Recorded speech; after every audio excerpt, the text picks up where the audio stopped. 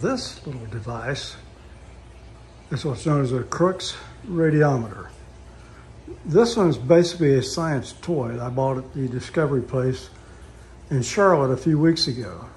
If you look closely, you can see the little kind of diamond-shaped veins in there. One side of them is painted black, and the other side looks like it's silver. Sometimes they're white. These look like they're silver colored.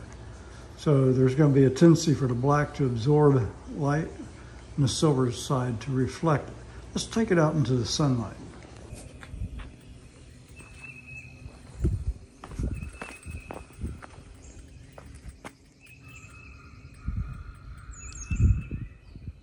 Okay, you can see this radiometer is spinning counterclockwise. The video effects may interfere with the appearance of it, but it is spinning counterclockwise.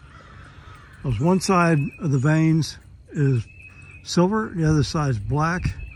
The idea is the low gas pressure in the air provides just enough gas molecules so that the black side absorbs some light, heats up, causes those molecules to move more rapidly, and they tend to push the vein, the black side of the vanes tends to push on the black side.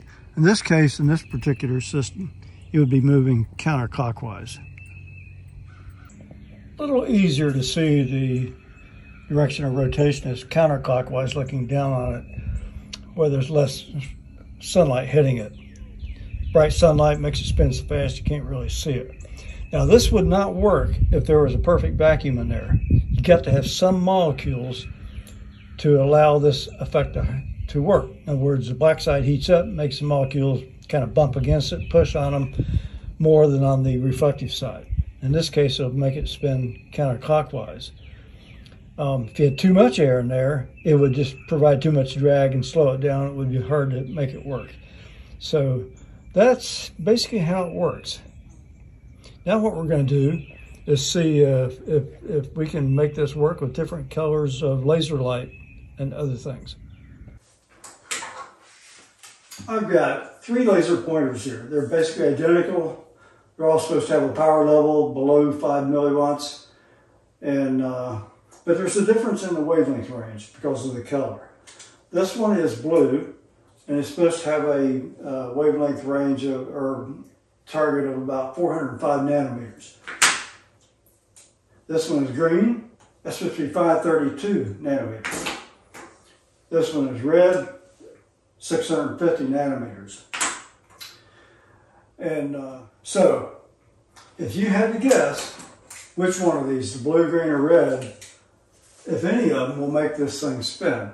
So, why don't you guess? We'll take a look at it and see if you're right or wrong. We're also going to look at a black light. This is a little hard to see, but this is a black light, flashlight. And this is just a normal LED flashlight. We'll also look at that.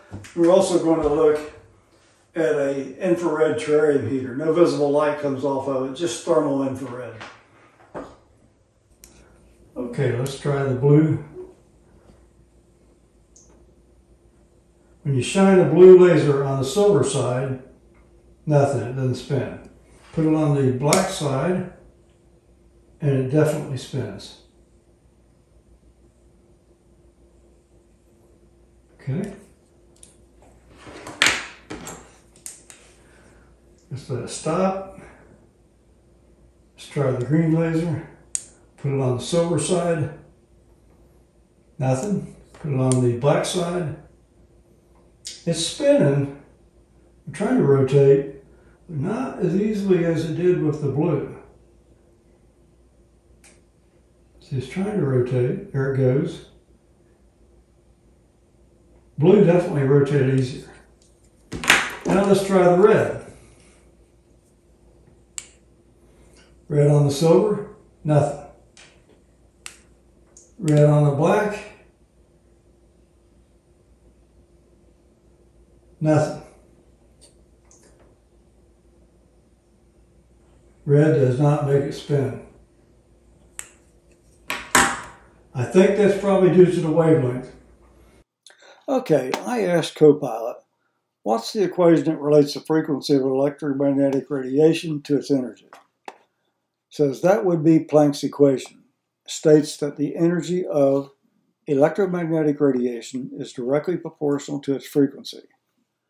The formula is E equals h nu. Looks like a V, but it's pronounced nu. Where E is the energy, h is Planck's constant, and nu is the frequency. Now, you got to also look at the wave equation.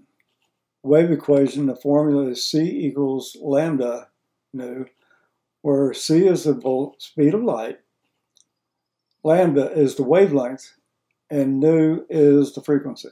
It shows the inverse relationship between wavelength and frequency. Therefore, blue was the shortest wavelength, 405 nanometers, therefore had the highest energy. Green was kind of in the middle, and red was the lowest energy.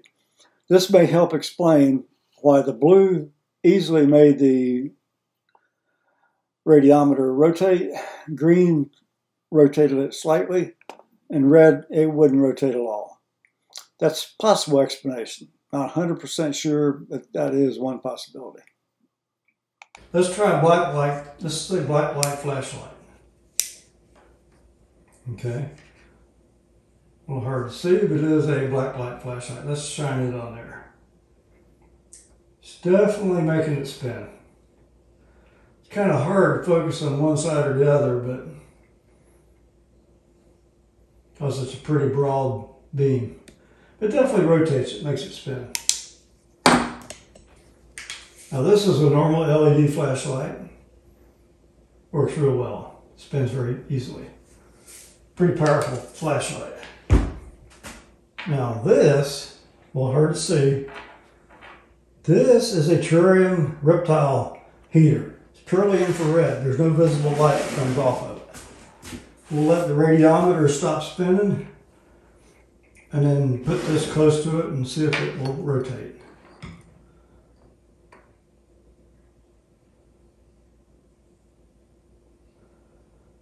Yep, it's rotating. Not real fast, but it is rotating. But this would be the longest wavelength of anything we've used.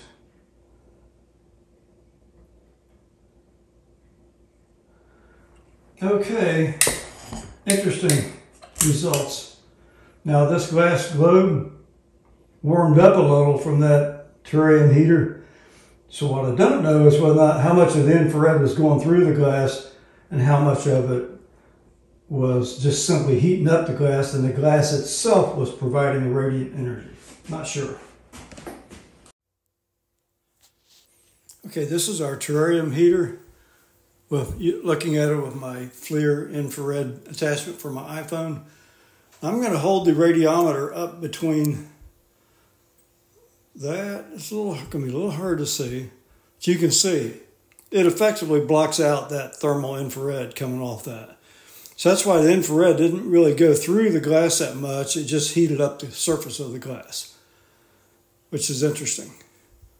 So that's an effective block to that wavelength range coming off that terrarium heater. Let's try just putting my hands on it and just warm it up.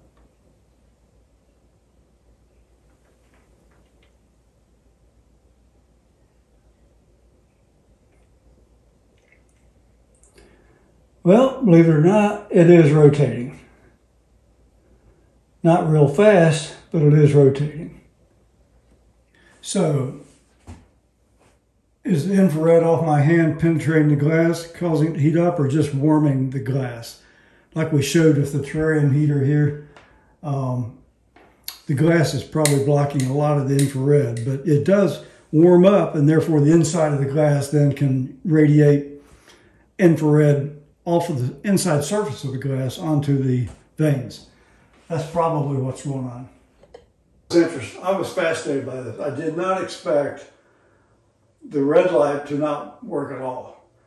In fact, I wasn't sure if any of them worked because of the low power level, but they did. The blue in particular, shorter wavelength, that's probably why. The green did rotate it, but not quite as vigorously as the blue. Red, it just would not budge. So that was fascinating. I learned something. I hope you found this interesting and informative. If you did, please like the video and subscribe and check out our other links. we'd really appreciate it. Thank you.